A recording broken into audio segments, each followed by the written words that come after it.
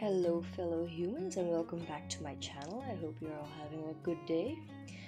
This is a commissioned painting, so yeah, let's paint. These dogs are of the client of mine. She asked me to paint them in oil paint, so yeah. She saw my wolf and wanted me to paint just like that. So that's what I did. What I did first, but I forgot to film, was put an underlayer in acrylic paints, so that when I go in with oil paints, it doesn't take up as much paint as it normally would. This is a huge cut in the costs, because oil paints are expensive, guys, really. So here I'm just putting a base layer, I guess. I'm color blocking, actually, mostly. I'm blending a little bit, but not much.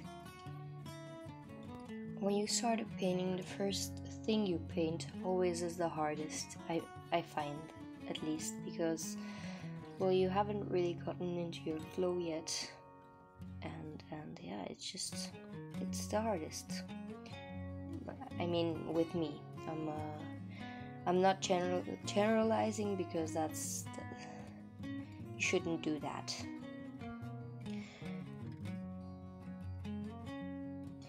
Right here is I think it's the second day I'm working on it, because the first day I began and I stopped because it wasn't working my way, and that can happen, guys. If that happens, it's fine. So yeah, this is my second day, and it's going a bit better, but still, it's just looking like a little brown smudge, you know? A cute brown smudge, though.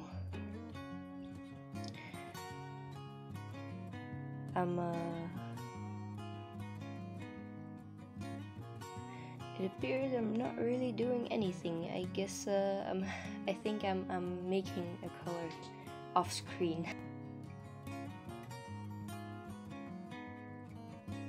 Ah, the paintbrush is back, that's good.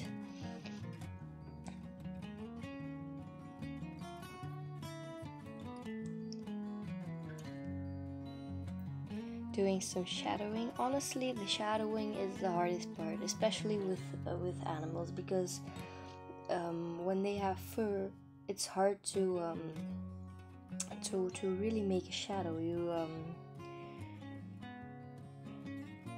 You can make it look really good, really realistic, or you can make it look like crap, and I think I kind of made it look like crap there.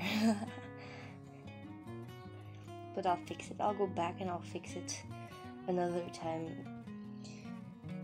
Fluffy tails are really hard to do, by the way, guys. Did you know that? Maybe not on paper, but on this wood block it was really hard, because my paint wouldn't really flow, because the wood grain would get in the way. So yeah, the fur also didn't really look like it's supposed to. But I made it work, because obviously this was a commissioned painting, and people are paying money to get this painting, so yeah, I had to make it work.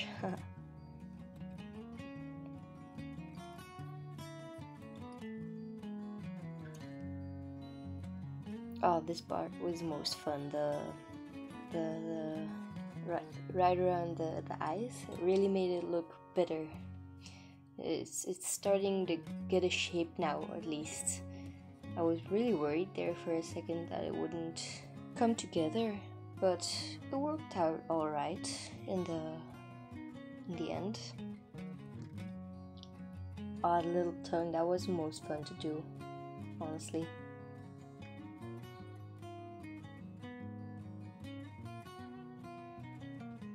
Whoa, look at that transition. Another angle. It appears though that, yeah, I wasn't in focus.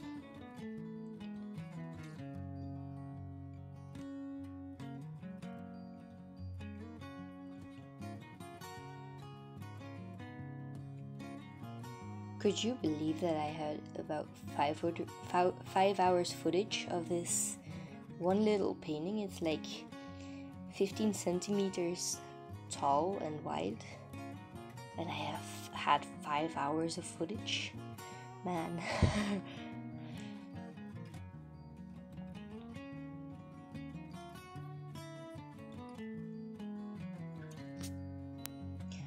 So yeah, I don't really have much to say anymore, so I'll just let the music play a little bit. When I have something to say, I'll come back.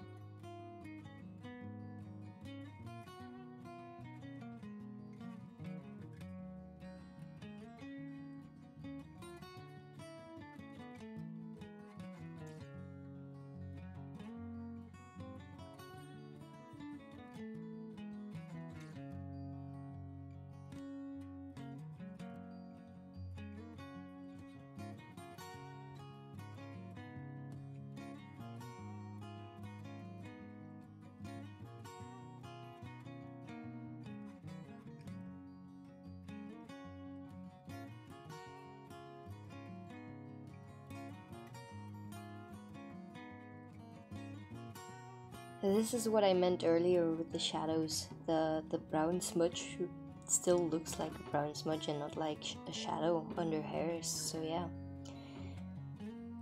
but it'll be alright. It'll get there. Not to worry.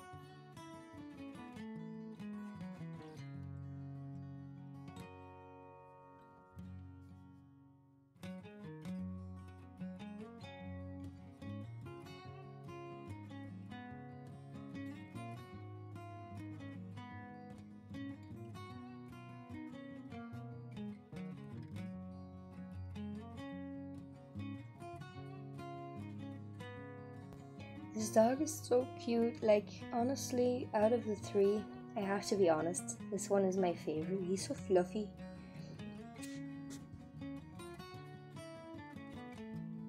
Oh, this one, this guys. This lip was so hard to get in. Like, it didn't work at all. I tried it.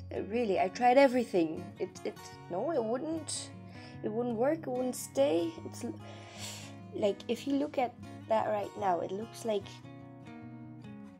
crap. Let's be honest. It looks like crap. These paws were fun to do though.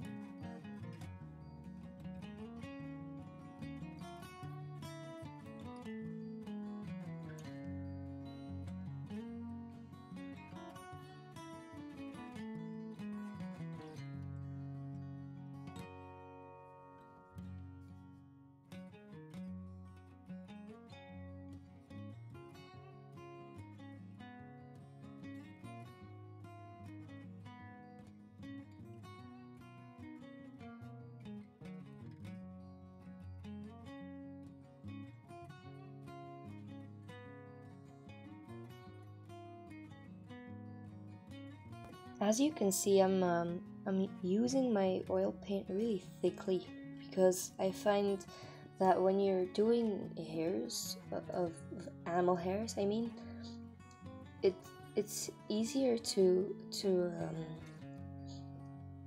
replicate the hairs when you're laying your paint on really thick instead of laying it thin, because when I'm laying it thin, it just smudges all together like, yeah, like soup.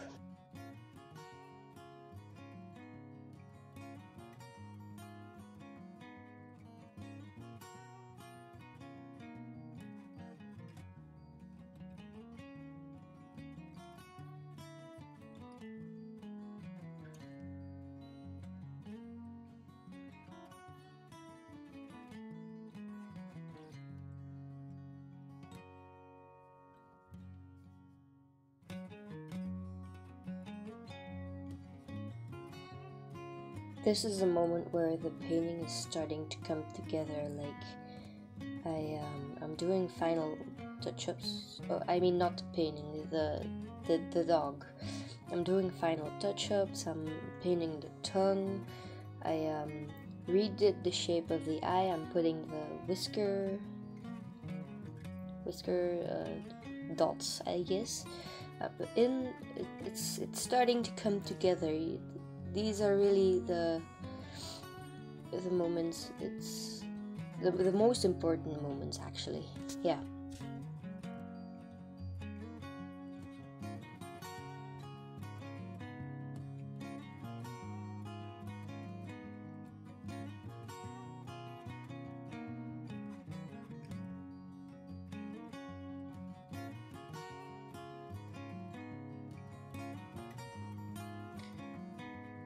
So yeah, we have another angle, and again, it's not in focus. Guys, I just also really want to say sorry for my English, because I know it's not good, but English is not my first language. I live in Belgium, so I never even got English lessons, but I learned it all from TV. So excuse my English and excuse my stutter. I know I have a stutter. I can't really do anything about it. I don't usually have it. It's just now that I have to talk, and because I know it's going on the internet and everyone can hear it and hear me, and yeah, it just makes me a bit nervous, to be really honest. Here I'm going back in for the lip, I guess, or the jaw is a better word. Yeah, still didn't really work out. Still not my favorite, but yeah, I do like the blue on the tongue though. On the picture she sent me, the tongue isn't really pink like the other ones. So I admit I had a bit of trouble there. All right, next dog.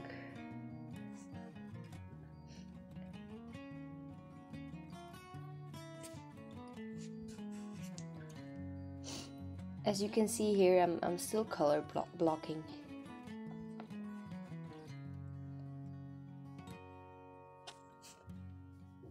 And going in with quite thick paint again.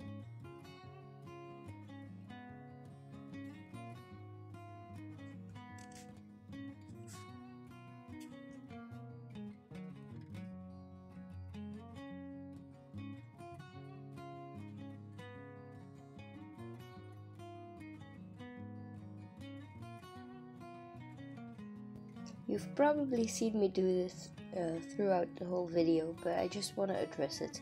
When I paint realistically, I find it quite important to put like blues and pinks and as other colors really as shadows, because the world isn't made up of just brown and white. If you first look at the picture or at the painting, then yeah, you see brown and white and pink and maybe red for tongues, but when you look closer you see shadows and highlights in all different kinds of colors.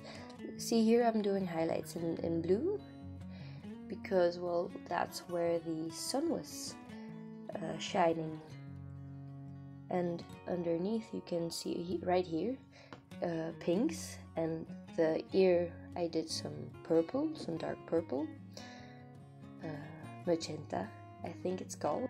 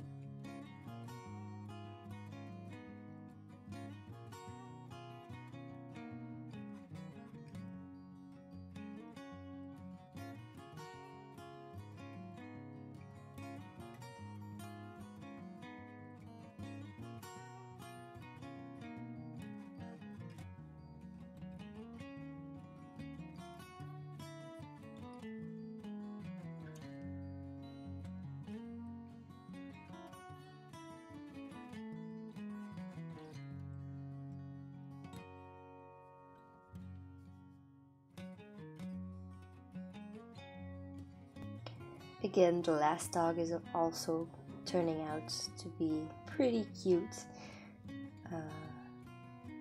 Yeah, I really should put a note in the girl's package together with the painting, and just to say that the dogs are cute because, I mean, look at the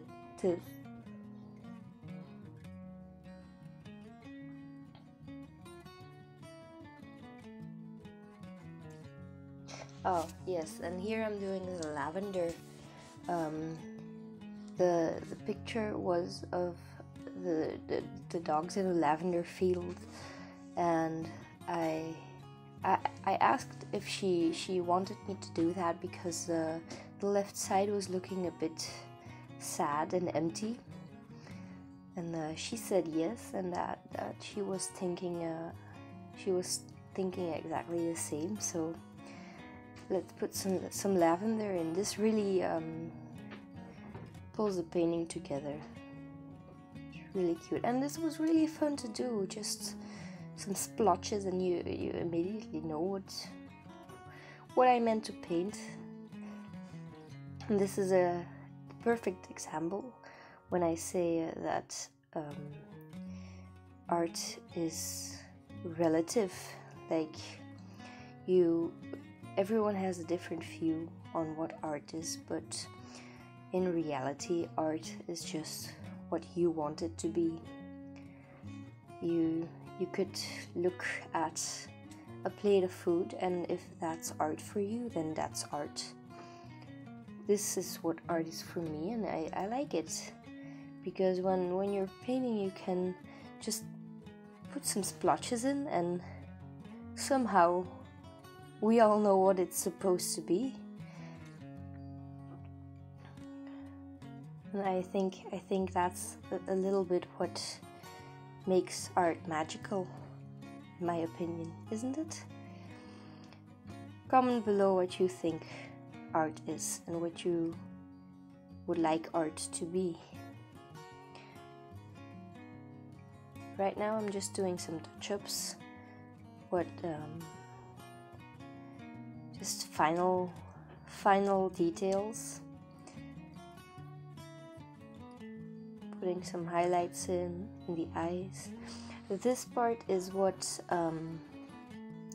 is the client's request, because I showed her a picture of the painting and asked her if she liked it or if she wanted me to change anything, and she said, well, yeah, I think the eyes are a bit small, so I fixed that. And here's the overview, close up. What do you think? Let me know in the comments, DM me. yeah. Also, tell me what you painted recently and how long it took you. This one took me about 5 to 6 hours. Here it is, the finished painting. Don't forget to like, subscribe, and comment. These are my socials. Feel free to visit, and I'll see you next time. Bye bye.